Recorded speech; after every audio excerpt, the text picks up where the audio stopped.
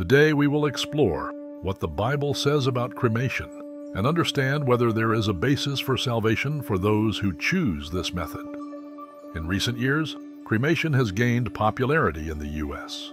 According to data from the National Funeral Directors Association, the U.S. cremation rate surpassed 50% in 2016 and continues to rise. But before we dive into what the Bible says about cremation, let's understand why so many people are opting for this method these days. Imagine yourself at a crossroads between tradition and modernity. On the one hand, we have the ancient practice of burial, seen as an act of respect and reverence for our loved ones. On the other hand, the growing trend of cremation emerges. Have you ever stopped to think that for the first time in history, an increasing number of people are opting for cremation over traditional burial? According to experts, this trend will only increase in the coming years, with estimates indicating that up to 70% of people may prefer cremation over burial in the next 10 years. Given this reality, an important question arises. Should Christians consider cremation? This video aims to explore this question from a biblical perspective, answering 4 fundamental questions that frequently arise. Subscribe to the channel and leave a like before we get into these 4 questions. Let's go.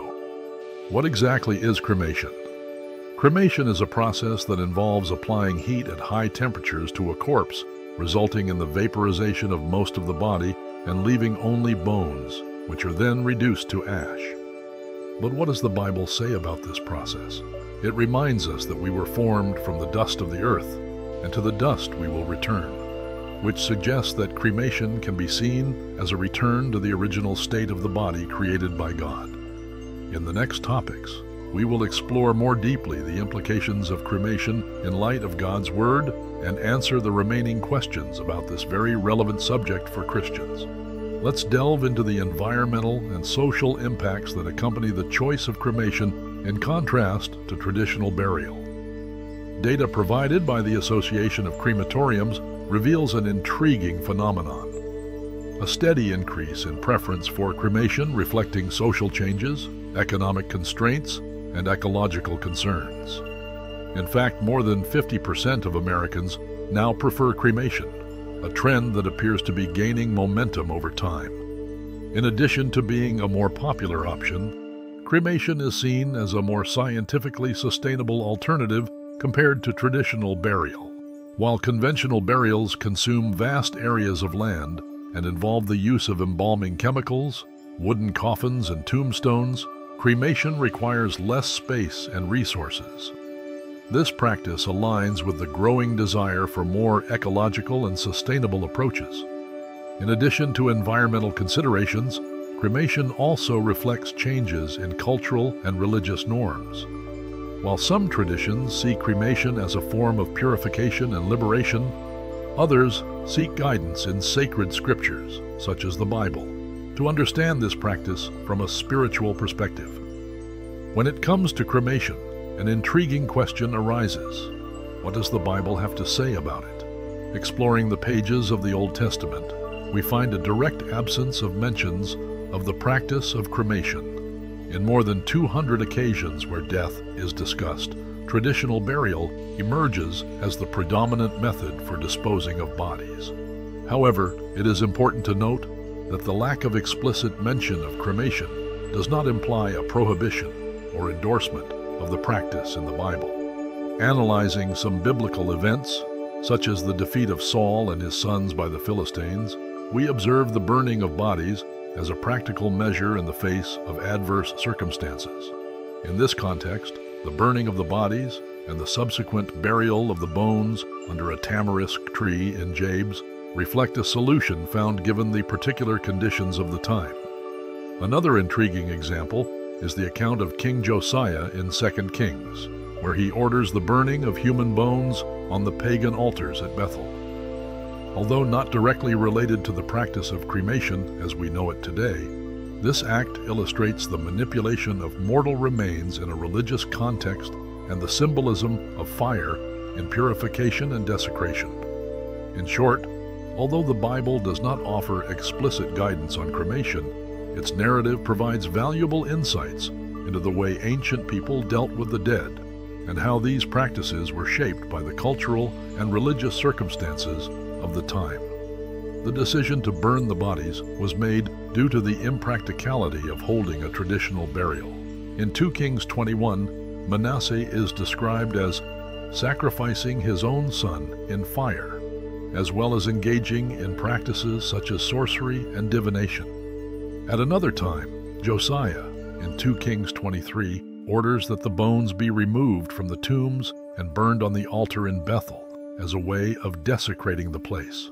These actions, although not explicitly related to cremation as we know it today, highlight the manipulation of mortal remains in religious contexts and the symbolism of fire in purification and desecration. From a scientific point of view, cremation has been studied for its effectiveness and environmental impact.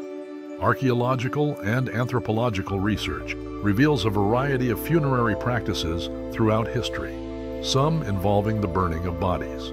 These studies also highlight the cultural and spiritual complexity associated with the handling of human remains. In the passage from Numbers 19:16, we find a ritual prescription that outlines how contact with a corpse imposes impurity for 7 days. This excerpt emphasizes the view of death as an event that requires a process of purification. Interestingly, although cremation is not explicitly mentioned in the Bible, this leaves room for interpretations and adaptations within the Christian faith. On the other hand, contemporary science offers a new perspective on cremation, especially with regard to environmental preservation. Comparative studies between traditional burial methods and cremation highlight how the latter can be seen as a more sustainable alternative, reducing the environmental impact associated with the use of land for cemeteries and the decomposition of bodies, which releases methane, a potent gas. Greenhouse effect. Thus, the discussion about cremation, intertwined with biblical reflections and scientific discoveries, transcends the simple question of the disposition of mortal remains. It raises fundamental questions about purity, memory, identity, and spiritual continuity. In the contemporary context, the choice between burial and cremation is influenced by a variety of factors, including religious beliefs, environmental concerns, and individual desires. Therefore, the ongoing dialogue between faith and science shapes funeral practices, demonstrating a balance between respect for tradition and adaptation to the ecological needs of the modern world. Now let's explore the third, much debated question: how does cremation impact our resurrected body? What does the Bible reveal to us about our glorified bodies? In 1 Corinthians 15, we find a reflection on the resurrection, highlighting the transformation of our earthly bodies into spiritual bodies, indicating the continuity of life beyond physical death. So this question is often raised: how will God reunite my body if I choose cremation? It is worth mentioning that in the beginning, God formed humanity from earth and dust. If He used these elements to create man, is it not reasonable to think that He could also use ashes to recreate our bodies? This is the first reflection to make. Furthermore, when we consider the different ways bodies can be destroyed, whether by predators, accidents, or tragedies, God is not limited by these circumstances.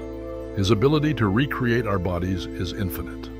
However, it is crucial to understand that over time, all bodies decompose into ash. Soft tissue decomposition can take longer than we think. The process can then take months or even years until only a skeleton remains, a stage known as skeletonization. Ultimately, the complete decomposition of skeletons into powder can take decades or even centuries, depending on the conditions of the soil where they were buried. Depending on how long someone remains lifeless, it is certain that they will end up turning into dust. The crux of the matter is that God's ability to recreate a glorious body is not restricted by the way our bodies are arranged after death. Scientific research on decomposition shows that this process is influenced by a series of factors, such as temperature, humidity, and the presence of microorganisms. These studies are supported by research in taphonomy, the scientific discipline that investigates the processes of decomposition, fossilization, and preservation of organisms after death. They describe how the human body breaks down over time into simpler components, eventually integrating back into the soil. This process can vary considerably in terms of duration. Furthermore, the Scriptures offer comforting insight into the transitory nature of physical existence and the promise of eternal life. In the passage from 1 Corinthians 15:42-44, Paul addresses the resurrection of the dead, emphasizing the transformation of the corruptible body into the incorruptible. He compares the sowing of the body in dishonor with the glorious resurrection, and the initial weakness with the refreshing resurrection. These verses highlight the Christian belief in eternal life beyond physical death, promised to all who believe. A relevant point discussed in this video is the choice between cremation and traditional burial. This decision involves several personal and family considerations. It is essential to reflect on the type of farewell desired and how it will impact loved ones. Some may prefer a grave as a place of remembrance, while others opt for a more intimate and simplified ceremony. Additionally, logistics for family members must also be taken into account, especially if there are relatives who need to travel to the memorial service. Cremation can offer more flexibility regarding the timing of the tribute, allowing family members to gather according to your availability. Although the Bible does not directly address cremation, many interpret it in light of Christian principles, seeking to honor the body as a temple of the Holy Spirit even after death. Although death is an inevitable journey, we often wonder about the fate of our bodies after death.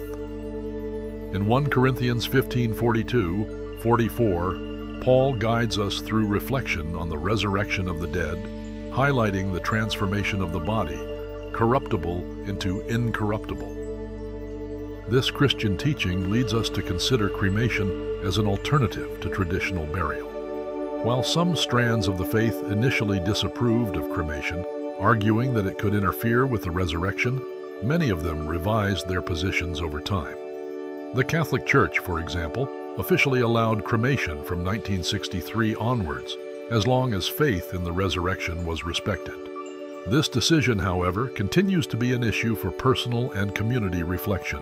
The Scriptures remind us that we are dust, and to dust we will return, Genesis 3:19, but they also offer us the hope of eternal life. Cremation, carried out with respect and honor, is seen by many as a valid option within the Christian context. Regardless of the choice between cremation or burial, the heart of the matter lies in respecting the body as a temple of the Holy Spirit. Jesus did not directly address this issue during his earthly ministry, but his message of love, forgiveness, and hope resonates in our reflection on life and death. May this debate lead us to a deeper understanding of our faith and inspire us to live in accordance with the teachings of Christ. To conclude, I invite you to subscribe to our channel to receive more relevant content like this. Don't forget to leave your comment below sharing your opinions and experiences on the topic. Your participation is essential to further enrich our community. See you in the next video, and may God bless you.